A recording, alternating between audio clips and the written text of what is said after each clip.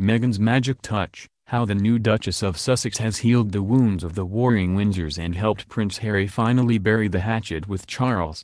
Amid so many touching moments in St. George's Chapel, two simple, whispered words seemed barely to register. Indeed, when a visibly nervous Prince Harry turned to his father, who had just walked his glamorous bride down the aisle, and said "Thanks Pa," few others would have heard him at all.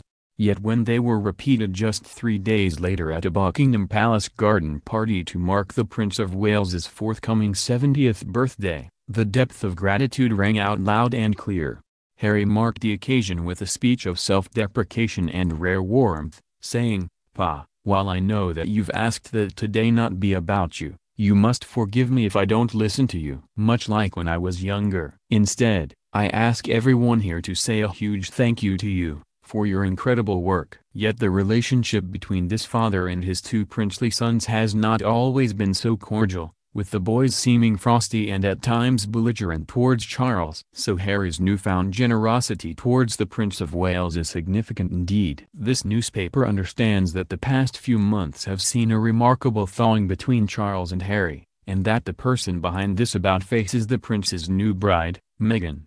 William too has been far from deferential towards Charles. Palace insiders say that the Duke of Cambridge has even been known to raise his voice at his father, and when Charles chose to maintain a dignified silence during the 20th anniversary of Diana's death last year, there was speculation this was an expression of a family rift.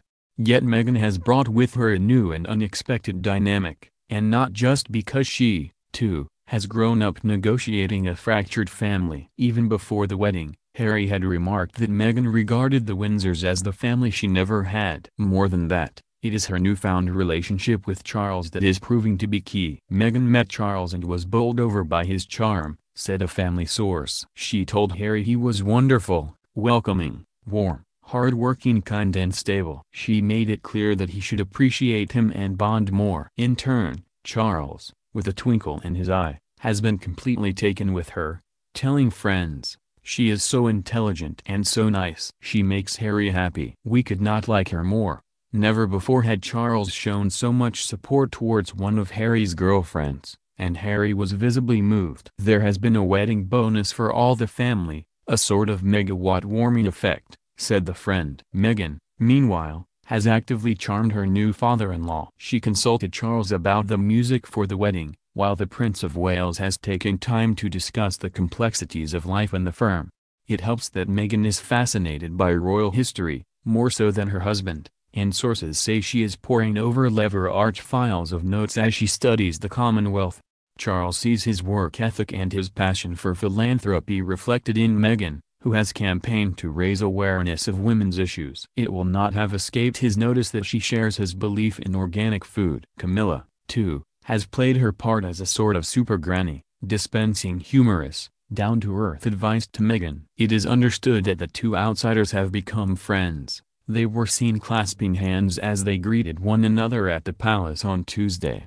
And the result of Meghan's magic? A resumption of warm relations between Harry and Charles. There has certainly been plenty to work on for the newly ennobled Duchess of Sussex. It is hardly a secret that William and Harry endured a difficult adolescence after the death of their mother Diana in 1997 when they were just 15 and 12. Their father, whom they blame for being absent during much of their childhood, has often been the target of their unhappiness. In the days before his work as a full-time royal, William notably preferred to concentrate his energies on his own young family rather than spend time with his father in the West Country or London. There has been relentless competition and a definite fracture between William's court and that of Charles. Yet today, even he is said to be defrosting under Meghan's influence. The Queen, too, has been taking a keen interest in Meghan, thanks not least to their shared love of dogs. The day before the wedding, the Queen, who recently lost her last corgi, appeared to share a car with Meghan's beagle,